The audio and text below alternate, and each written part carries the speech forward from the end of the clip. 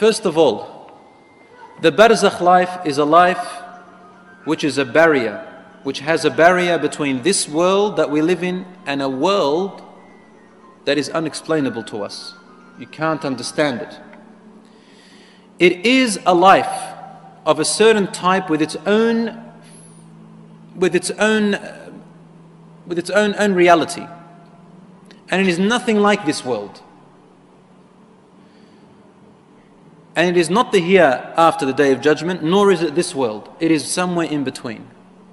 Allah says in the Quran, بَيْنَهُمَا بَرْزَخٌ لَا يَبْغِيَانِ, about the two oceans that meet in this life. It says between them there is a barrier, the two seas do not mix.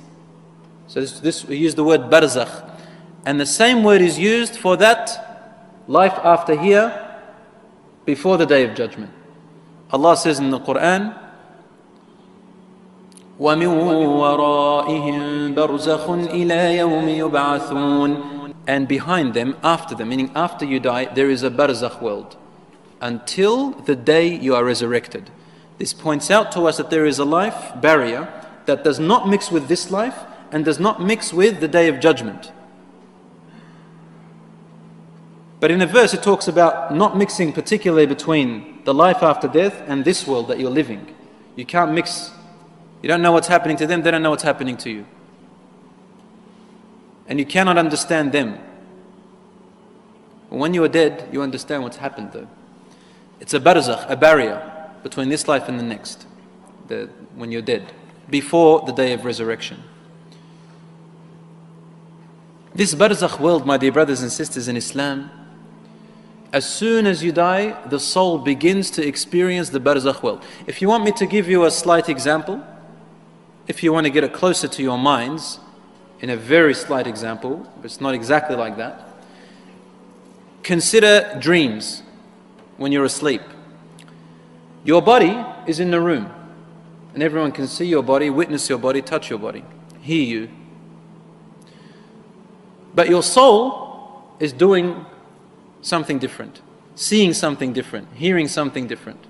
Isn't that right? It's in a different place. Don't even know where you are sometimes, or often. But your body is there. To the living person, the person who is awake, all I can tell you is, I see a body that's sleeping. But you're in a whole different world. Some people are sleeping, they don't even know that they're sleeping. They think it's reality. And some people know that they're sleeping when they're dreaming. Have you ever experienced that? You know you're asleep? So the barzakh world is similar to when your soul goes out when you're asleep. Similar. You don't require oxygen. Have you ever seen yourself in your dream underwater? And you're talking? Okay, sometimes it's a result of the brain, we know that. But also the soul does go to places where the soul doesn't need to survive on what your body survives. The body survives on food and oxygen, but the soul doesn't. So if you can understand dreams, you can understand the barzakh. As for me, I don't think anybody understands the phenomena of dreams and the way the soul comes out when you're asleep. And similarly, we cannot comprehend the barzakh world. This barzakh world, my dear brothers and sisters, is a temporary station between here and the hereafter, the day of judgment. In this temporary barzakh world, a person is able to find out if they are going to heaven or hell. Because the Prophet ﷺ said, the hadith of the Prophet ﷺ says, إن القبر أول منازل الآخرة فإن نجا منه أحد فما بعده أيسر منه وإن لم ينج منه فما بعده أشد منه أو أشد منه. The grave is the first part of the hereafter, of the day of judgment. If he or she is saved from the punishments and torments of the grave, then whatever is after it is going to be better and easier. He'll be saved from more bigger things. If he is not saved from the torments and punishments of the grave, then whatever is going to come after that is going to be worse. And we mentioned last week that a believer, when he sees his place in Jannah, when the angels show him in paradise, in the grave, he says, "Oh my Lord, let the last hour come. I want to go to Jannah." And the disbeliever says, when they see their place in hellfire, when the angels show him in the grave, he says, "Oh my Lord, don't let the last hour come. Don't let it go."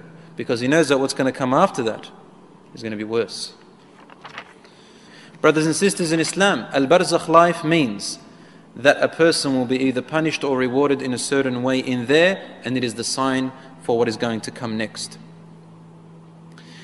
The Prophet ﷺ indicates or tells us that the dead people visit each other in their grave.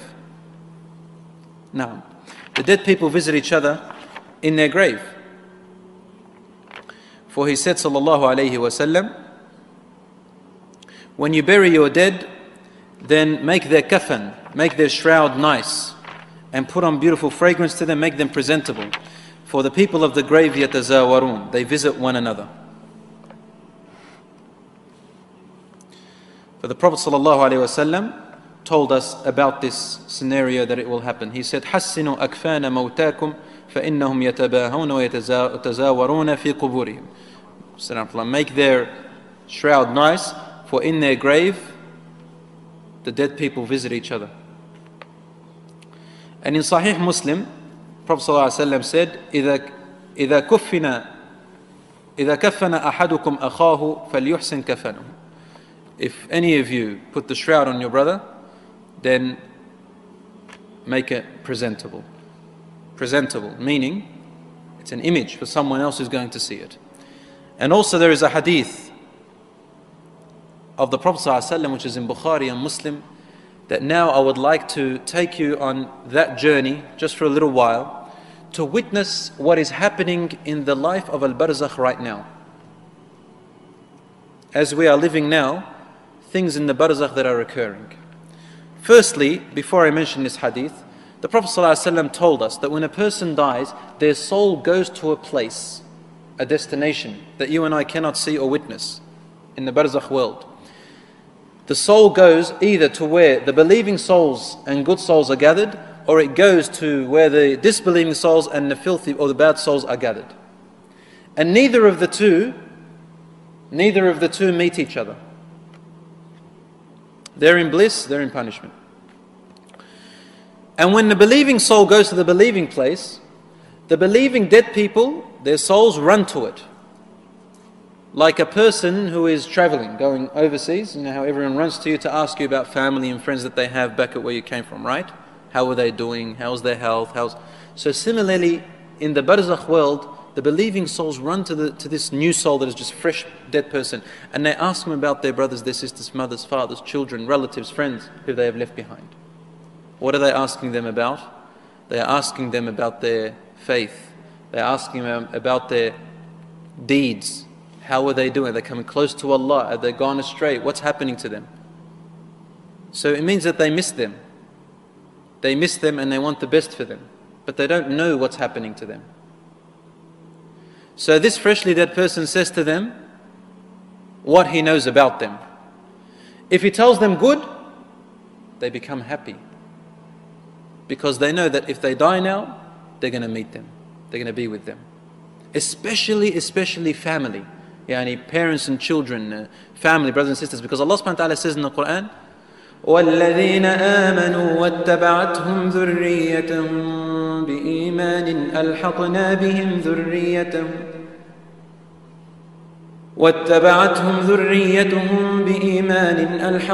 بِهِمْ ذُرِّيَّتَهُمْ وَمَا أَلَتْنَاهُمْ مِنْ عَمَلِهِمْ مِنْ شَيْءٍ. And those who believe truly, and they died, Allah and their offspring believed with them, and they died, Allah subhanahu wa ta'ala will reunite them together and will not take any of their rewards away. So dead people who die, believers will follow their believing family. And that's the only concern of the souls of the dead people in the hereafter. As for the bad soul who goes to the bad destination, they also run asking. And if they tell them they're doing good, they actually get relieved. If they're doing bad, they also get upset, because they have seen what has happened. But if they go to the believing section and they ask them, where is the soul? Or what did our relative do? Or our father or brother or whoever it is? And the freshly dead person says, he beat me. Sometimes he may say, he beat me, meaning he died before me. They become very upset, because they know that they didn't come to the believing soul's side. He went to the other side. So they have no idea. But these are examples of the things that are happening or will happen in the life of the barzakh. We ask Allah subhanahu wa ta'ala to save us from those punishments. Ameen ya Rabbal Alameen. Rasul sallallahu alayhi wa sallam told us, here are some of the ways in which the punishments can be lessened or forgiven. And in your grave, your light can be increased, even though your deeds are not enough to increase the light or to make your journey better. He said there are ways that the dead person can still receive benefit in their grave, and their state will be better. إذا مات ابن آدم انقطع عمله إلا من ثلاث. When the son of Adam dies, all of their actions are cut off. Khalas, there's nothing that you can do anymore, except for three things: a righteous child that will supplicate for you, or an ongoing knowledge or a beneficial knowledge which you left behind that people can benefit from, or an ongoing charity which you left behind that people can benefit from, ongoing charity. In a hadith it says that a person who is in their grave, their deeds will be enough to give them as much light as it should be. Suddenly they see, as time goes on, nur, more light and provision is given to them. And they say, "Oh my Lord, where is this light coming to me from?" And a reply comes to him saying, "لَكَ وَلَدٌ صَالِحٌ يَدْعُ لَكَ." You have a righteous child that is supplicating for you. Now, because this is your work which you left behind. After the barzakh world, the people stay in there, for only Allah subhanahu wa ta'ala knows how long the people stay in their graves. Until the day of judgment arrives, and Allah subhanahu wa ta'ala informs or commands the angel Israfil to blow into the trumpet for the world to end. That is when the dead are risen, and everyone on earth and in the heavens, whom Allah wills, will die. The Prophet ﷺ said, "You'll stay in your graves for 40. The companions who narrate this hadith say, "We don't know if he meant 40 years, 40 days, 40 hours, Allahu A'lam, 40 months, but you stay for a while before the resurrection in that state." The body decays, it goes. And if you opened up a grave, you won't see a body being punished. Similar, as we said, to the example of when you're asleep. However, it is being punished in a world that you cannot understand, or being rewarded in a world that you also cannot understand.